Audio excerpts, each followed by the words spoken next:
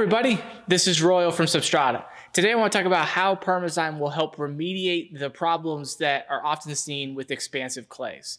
So expansive clays are just that. They expand and contract when they get wet, which causes huge heartache for anything that's constructed on top or even turns into mud essentially and becomes very unstable as a surface.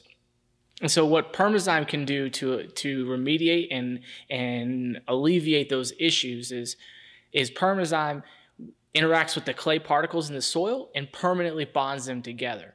And so what I like to use the analogy of is that Perma-Zyme essentially plays matchmaker with the soil. So what Perma-Zyme does is it goes and finds one clay particle and then goes and finds another and bonds them together and then keeps bonding them together. And then what happens is once the enzyme is done doing all of that, then you have one surface that is kind of like a rock and it has no pores to it or anything like that. So the water cannot be absorbed into the surface.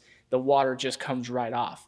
So in that instance, then there's no water getting into the soil, so it cannot expand or contract when it gets wet.